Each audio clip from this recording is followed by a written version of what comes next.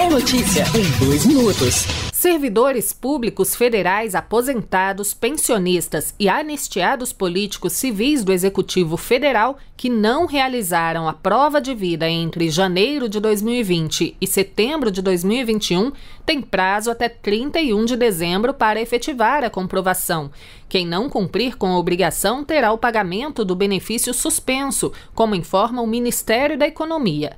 A prova de vida está prevista em lei para evitar fraudes e pagamentos indevidos e deve ser feita uma vez por ano, no mês do aniversário do beneficiário.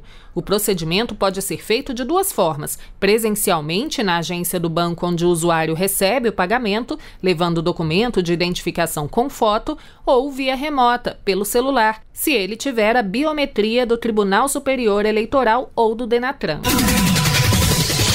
300 famílias de baixa renda recebem nesta quinta-feira, 11 de novembro, a chave da casa própria na cidade de Belo Jardim, em Pernambuco. A entrega do governo federal deve beneficiar 1.200 pessoas. O empreendimento faz parte do programa Casa, Verde e Amarela e contou com 21 milhões de reais de investimentos federais. As moradias têm 50 metros quadrados e o residencial possui infraestrutura completa de água, esgoto, energia elétrica, pavimentação e iluminação pública.